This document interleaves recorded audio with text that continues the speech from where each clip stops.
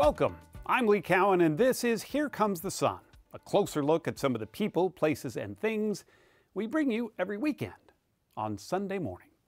On this special edition, we feature interviews and exclusive excerpts from our sit-downs with three celebrated talk show hosts. We begin with Bill Maher. Bill Maher, he says he aims to keep it real on his long-running HBO show, and he's okay if that offends people in the process. Chief election and campaign correspondent Robert Costa spoke with Maher about booking his sometimes controversial guests. Can you make an audience laugh and think at the same time? Totally, of course. I don't understand this. No cameras at the Supreme Court. I don't get this. You can film everything in America. You can barely go to the washroom on a plane without it being filmed. The great thing about laughter is that it's involuntary. So if you laugh at something, something in you tells you that's true. It must be true. I laughed at it. Maybe I wasn't supposed to. A study of 8 developed countries found that U.S. students were dead last in math skills, but number 1 in confidence in math skills. Even though they suck at it. Yes, we're number 1 in thinking we're number 1. If you catch yourself laughing at something Bill Maher has said lately on HBO's Real Time, his Friday night perch for the past 21 years, just be careful. Next time, the joke could be on you. How long you've been doing this for so long? This interview? It does seem like it. Nobody is spared Bill Maher's humor. Political TV is full of groans and eye rolls. Or as he sees it, his truth-telling. Not on the right. If you're gonna turn over your party to a foreign power, at least pick the right one. Russia? Are you kidding? It's like the Republicans looked over all the companies they could merge with and pick Sears. Nor on the left. You call yourself the resistance? Then fight behind enemy lines. That's what a resistance does. That's the difference between blowing up a tank and tweeting about it. Get out of your echo chamber and infiltrate theirs. What is the through line through everything you write and everything you say? Keep it real, you know? Don't be tribal. Don't say something just because that's going to make the audience of one side applaud or boo. Practical solutions as opposed to ideological. And don't pull a punch. We have a great show. The 68-year-old Maher has been swinging at targets high and low his entire career, taking his own share of knocks along the way. But he still gladly courts controversy. The right response to speech you don't like is more speech, not the lazy, cowardly response of canceling people. That attitude explains the title of his book. It's compiled from years of Maher's commentary on Real Time. I wanted to see if the world had changed or I had changed more. I was excavating, reading over all these editorials from years and years and years. And I wanted to find that answer. I speak for the normies, you know. I speak for that, I think, vast middle that is tired of the partisanship. I don't want to hate half the country, and I don't hate half the country. You write a lot throughout this book that the left irritates you, frustrates you at times, but the right often alarms you. Yes. They're very alarming. They're extremely alarming. More alarming. What do you say to your critics, though, who say, then you should just focus on them, Bill? If they're more alarming to you than the left, then why not shine the spotlight on them only? The truth isn't one-sided like that. The Democrats constantly are running against Trump with the idea, you people out there couldn't possibly vote for this guy.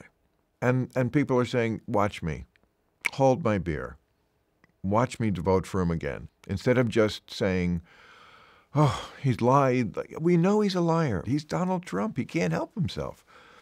He's crazy. I mean, I think literally crazy. I think there's a kind of a level of malignant narcissism, which is not just a personality quirk. It's diagnosable, and he suffers from it. Trump has made over 8,000 false or misleading statements as president. Nothing like this has ever happened before. If you had him on Real Time, what would you ask him? Would you please go away? Have you asked him to come on? Of course. We've asked everybody. I mean, of that stature. He knows he has an open invitation to come on, but I don't think he really hates me because I think the amount of times that he goes after me. He watches the show. Accidentally. It's always accidentally. He watches it accidentally every week. It's amazing. In fact, conservatives don't shy away from real time. He is the former Attorney General. Wow, under Presidents George H.W. Bush and Donald Trump. Bill Barr is on here. When Bill Barr came on your show, what did some of your Democratic friends say? Yeah, this is exactly what I hate about this country. How dare you? How dare you platform someone? The way I see it, we are becoming a much more secular society, just 55 years. But that's by free will. That's good. I mean, it's good that people do have free will. Oh, good. Okay, and they should be able. So you're going to have to talk to people, and maybe you'll find out that they're not the monsters you think they are. I mean, do I apologize for Bill Barr's, I thought, horrible behavior when the Mueller report came out, and he basically lied about it? I don't. But look, this is what I call a good as it gets Republican. He came out and said Trump lost the election. That's the main thing in the Republican Party right now. Do you believe elections count only if you win? As good as it gets could well be Maher's motto for politics. I certainly have my quarrels with the left. And for life. To me, these are probably the good old days. It could get a lot worse. Not wishing for what could be, but recognizing what he sees is real and taking you on if you're not. You say you're cynical about politics? Don't flatter yourself. Cynical comes when you know too much. You, on the other hand, haven't bothered to learn anything.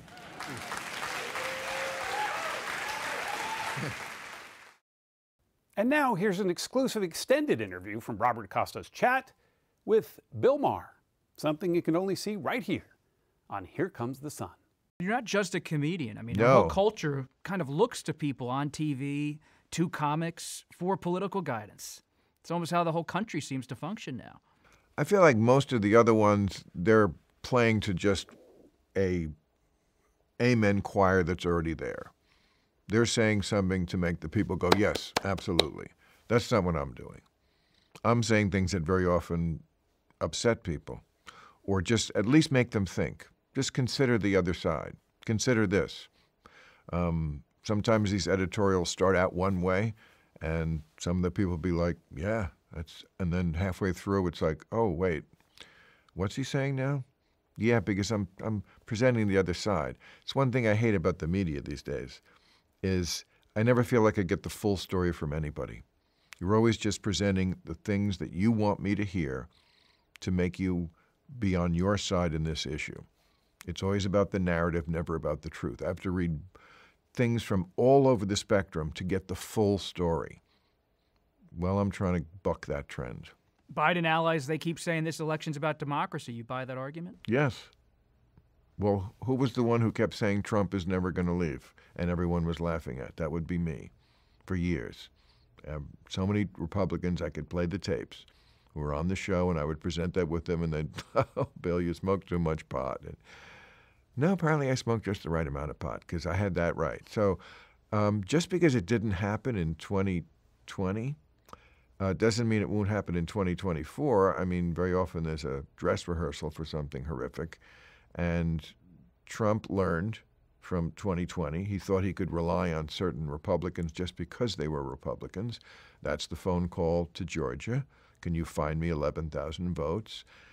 And what we found out is that there are a lot of Republicans who are patriots, and they're not Trumpers. I mean, there's too many who are and who don't understand what democracy is anymore and will back Trump no matter what he says or does, and that's a cult. But there's also ones like that Raffensperger guy in Georgia who did the right thing and said, look, I voted for you, Mr. President. I wanted you to win, but we can count here in Georgia. We did it. You lost. Be a man. Get over it. You say in the book, people shouldn't go to college these days. I was way ahead on that one. Democrats have this idea that college solves everything. That if we could just get everybody to be more sitting in a classroom, looking at a blackboard and taking notes, things would just be better in this country. And it's not true. It wasn't true, and it's ever less true the more crazy colleges become. Instead of trying to get everybody to go into college, which is just a big scam with the loans and the money, just make college less necessary, which it is for almost every job. It's just not that necessary. Do you have to go to medical school? Yes, of course, law school. But for most things, it's just it's a scam. It's a ticket to the middle class. If you look at the statistics, the people who have a college degree, they just make a lot more money. What do you make of the generational divide in this country? A lot of older people might hear what you say, nod along. Younger people go, you just don't get it. Well, some of the younger Democrats. Yeah, I mean, that to me, and that's Republicans. One of the funniest chapters that I enjoyed putting together the most was the one on generations. Generations is just a funny subject. It always has been for comedians. I mean, of course, everybody gets older and they think the young people are crazy. It's one of those things you have to examine, look hard at yourself. Do I look at this thing and not like it because I'm older and it's just newer, or is it actually stupid? Sometimes new is better, and sometimes new is just new for the sake of being new. You know Whoopi Goldberg from, well, just about everywhere. The co-host of ABC's The View for the last 16 years. Sat down with our Seth Doan to discuss her career and a recent memoir. Whoopi Goldberg has been in the spotlight for 4 decades. Whoopi, give us that smile this way. Ah, yeah. This is Here your we spot. Go. This is it. This is it. This is everything. What she craves today is this quiet spot in the sun. Lots of people just need someplace they can go and just... She's found a vacation home and tranquility on the Italian island of Sardinia. The more I wrote about my mom, I thought I would have loved to have given this to her. Same with my brother. She's been thinking a lot about her mother Emma and brother Clyde, who've both passed away. They're subjects of her new memoir, which is out this week. In the book, you paint your childhood as pretty idyllic here. And it was. I was very lucky. Before taking the name Whoopi Goldberg, she was Karen Johnson, growing up in this housing project in New York City's Chelsea neighborhood. For me, it was a great time, and to be able to have the freedom with a mother who really just said, listen, you're going to have to figure some of this out for yourself. I can't give you all of the answers. Her mom was a teacher here, and when the young Karen Johnson dropped out of school, she made a pact with her mom to use the city's museums and libraries to keep learning. You know, a lot of folks had 2 parents. I only had 1. And that parent acted like 900 people. You know, she never made it about what we didn't have. She made it about what we did have and how to celebrate that. So he said, what's the problem? Whoopi Goldberg started acting on stage, got to Broadway, and I'm like, whoa. and landed an Oscar nomination for her first major film role. Until you do right by me, everything you think about is gonna crumble. I will follow him. For a period, it said she became the highest paid actress in Hollywood. Want to dance, sister? Why? You don't have any rhythm. She'd also see her mom had a talent for acting, like when Marlon Brando stopped by. My mother would turn into the other Emma. She came in and I got up specifically to say as she's coming towards us, don't be freaked out, that is Marlon Brando sitting on the couch, but I couldn't, so all I could say was, hey Ma, come meet Marlon Brando, who came to visit us. And she just went like this, Mr. Brando. It was just like, wait, who are you? After making more than 100 films, Here, there are lots of places to sit. Come. Even in Italy, Hollywood is never far. Patrick Swayze wanted you Yeah, in the Ghost. yeah. It's funny, this particular part of the peninsula reminds me of him. Molly, you're in danger. Now, you can't just blurt it out like that. And quit moving around, will you? Because you're starting to make me dizzy. I'll just tell her in my own way. Molly, you in danger, girl. Goldberg won an Oscar for the supporting role she played as a psychic in Ghost. He knows where he lives. Write it down. He wants you to write it down. You write it down. I ain't no damn secretary. Just do it. Add to that 2 Emmys, Whoopi Goldberg, a Grammy, and a Tony, making her one of just about 20 people with EGOT status. Her book chronicles the start of her career and does not hold back, detailing problems with drugs, going on welfare, and learning marriage is not for her after 3 tries. Are you still in love with the idea of being in love, or that's just gone? I think other people seem to sparkle when they're in love, and I like to see that. But for me, it's like I sparkle when I'm not in love, which is kind of okay. You know, and the older I get, the happier I am. And so just in case, and I'm directing this to folks who may want to write me on the internet, here's the deal. I know how cute I am. So you don't have to tell me I'm not attractive enough to have a boyfriend, because shockingly, Are you always as confident as you seem?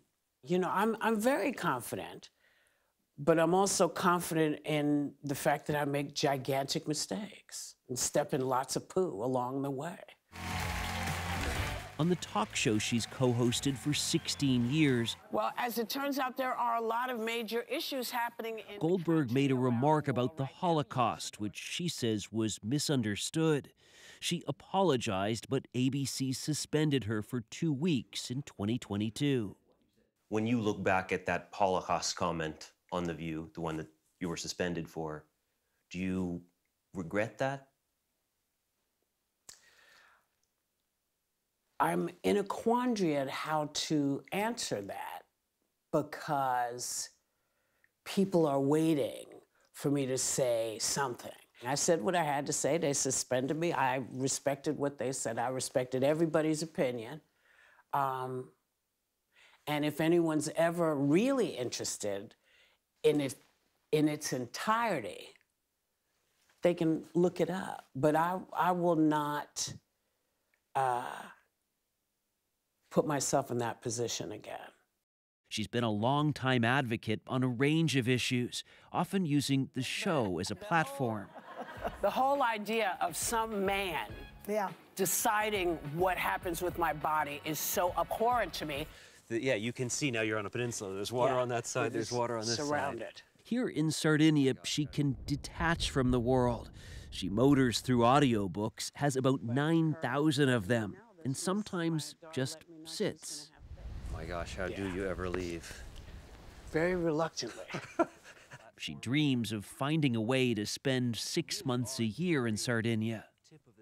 I'm ready to not be scrutinized quite as tightly as I am. And I think the further away I get from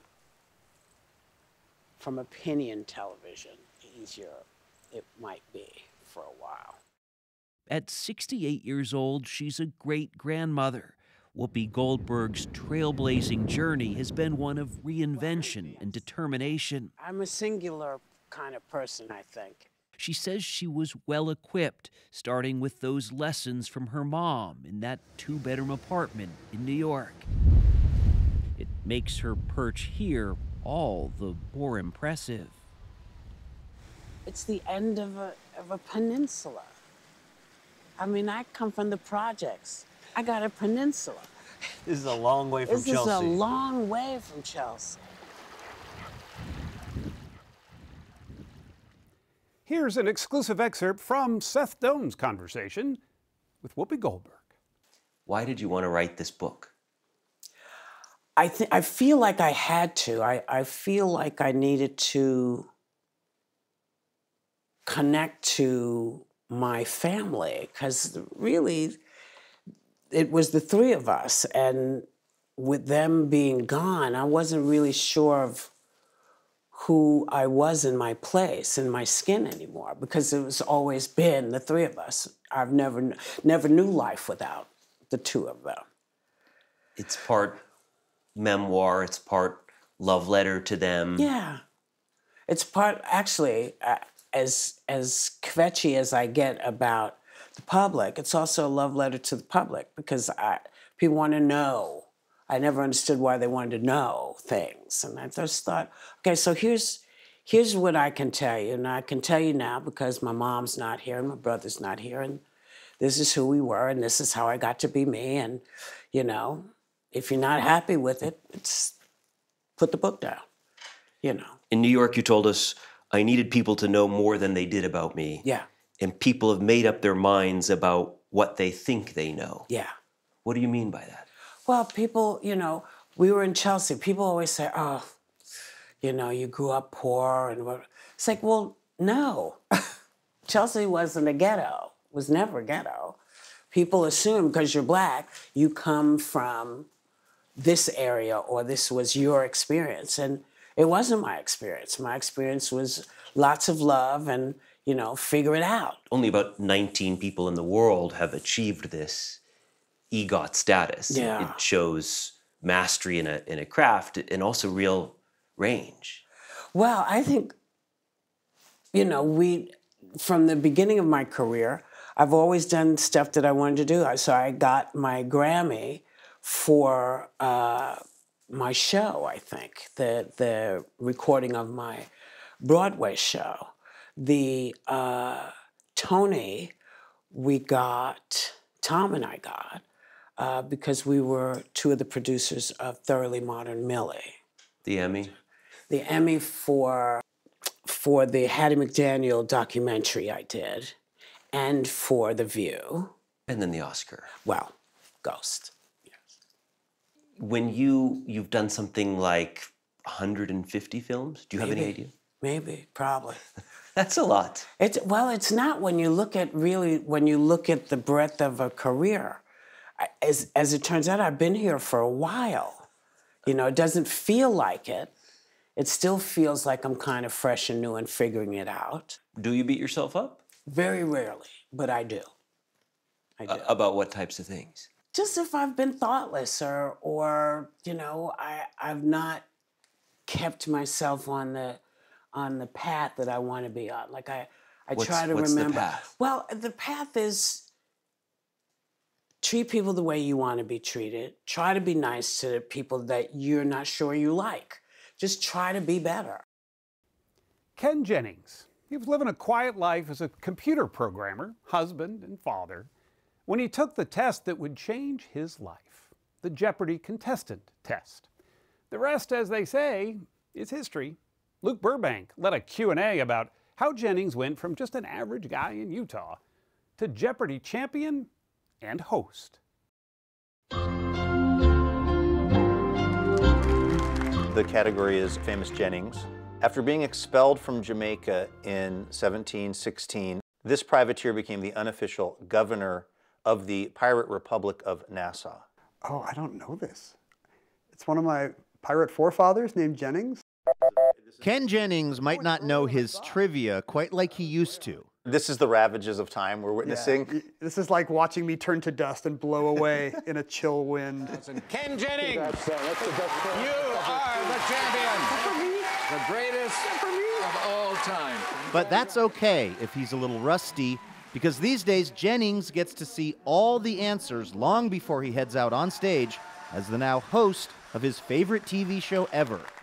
It's kind of the plot of Charlie and the Chocolate Factory, I guess. A retiring leader of a franchise takes, 5 little boys and girls to see which one of them really loves his chocolate the most. And I was the one that didn't get sucked up the pipe or whatever. Alex Trebek. His Wonka, longtime and legendary host Alex Trebek, who guided the show for decades. Jeopardy! A show that turns 60 this year. As a young Mormon kid living in Korea, Jennings says watching armed forces television was his favorite way to pass the time. And his favorite thing to watch? Game shows, of course. I think it was just actually the gameplay itself. It was a version of the world with well-defined rules, where you could watch a few of them and understand the format. And as a kid, dealing with a confusing world, on game shows are different. Questions get answered almost immediately. For a right answer, there's a nice little ping. For a wrong answer, there's an immediate buzz. It's not like life, which is messy. Game shows are neat and fun and easy. In college, instead of following his dreams of writing, he opted to become what he calls a bad computer programmer, figuring it was the safe choice. He married his sweetheart, Mindy, started a family, and thought that's how his life would go. Hi, everyone. I'm Alex Trebek, and welcome to the Jeopardy contestant exam. When, on a whim, he took the Jeopardy contestant exam. When I got the call a year later saying, hey, we'd like to have you on in 3 weeks, I freaked out. I started watching the show very intensely, standing up behind my lazy boy at home, pretending it was a podium, mashing my thumb up and down on a Fisher-Price plastic toy I'd stolen from our 18-month-old, just pretending it was a buzzer. My wife would keep score and tell me how I was doing. It was kind of a rocky training montage. A software engineer from Salt Lake City, Utah, Ken Jennings.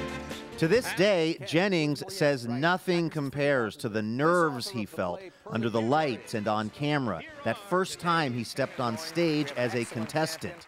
But then, something amazing happened. In that first game, I found that years of listening to the clipped rhythms of Alex Trebek really did help.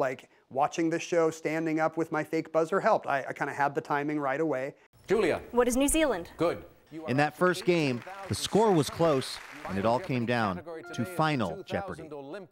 And I remember Alex accepting my response. It was about the Sydney Olympics, who is Marion Jones. And I had just written down, who is Jones?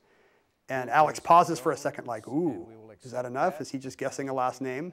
And so Alex looks to the judges and he gets the high sign and he says, that's correct. And I realize I'm going to be a Jeopardy champion for the rest of my life. And it was just an immediate rush of euphoria that's hard to explain. As good as the birth of my kids. I can say that now that they're teens and out of the house. It was just an amazing moment. Alex would just wait, and if they didn't know it, he would be like, nope, boop, boop, boop, boop. Oh. That microsecond decision led to 74 straight victories, $2.5 million, game show immortality, and eventually, and improbably, the job of Jeopardy host.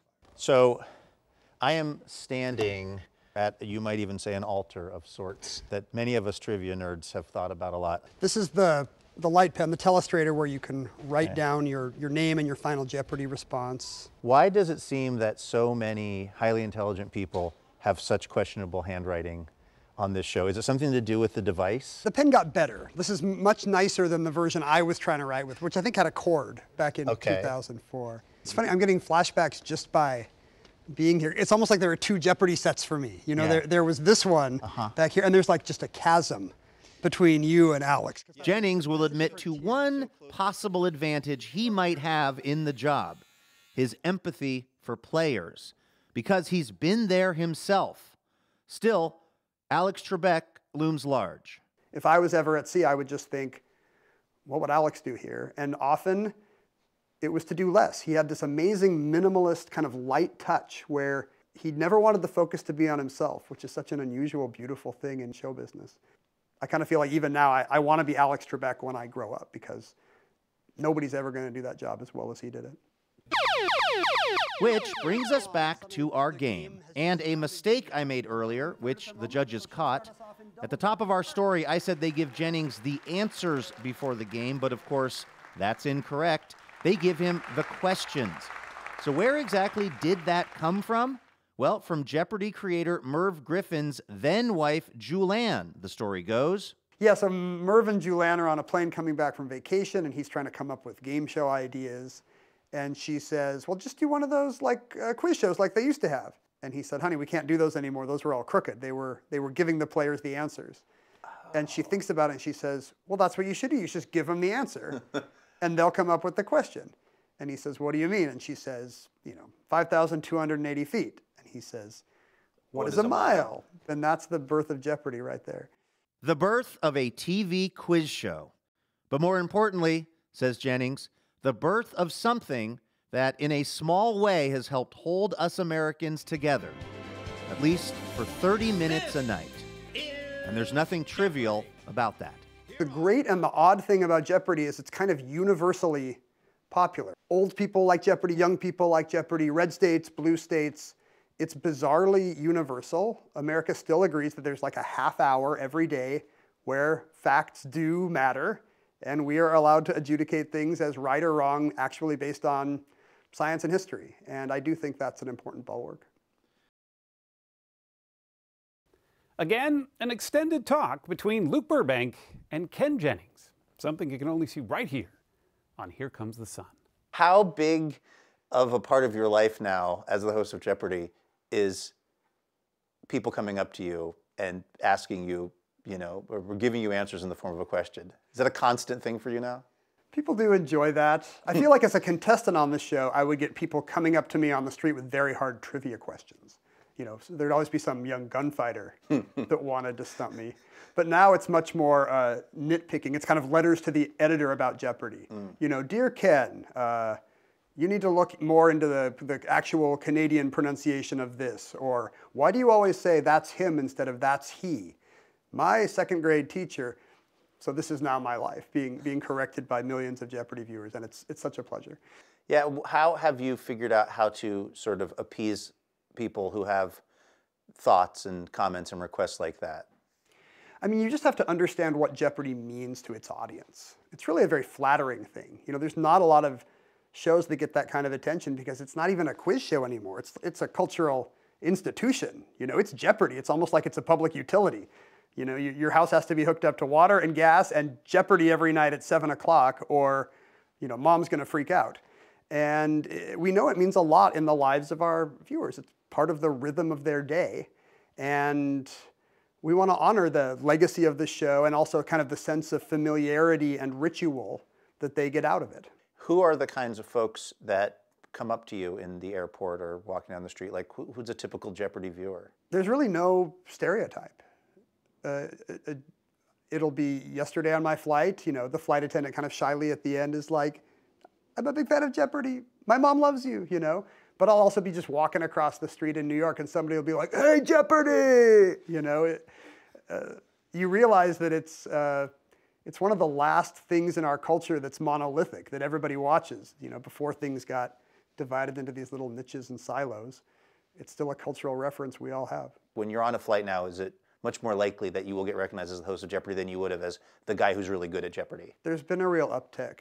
The thing I noticed that I thought would never change is people have actually started saying stuff like, I'll take dumb political moves for $500, Ken. Because I thought that would be, I'll take dumb political moves for $500, Alex, for the rest of our lives.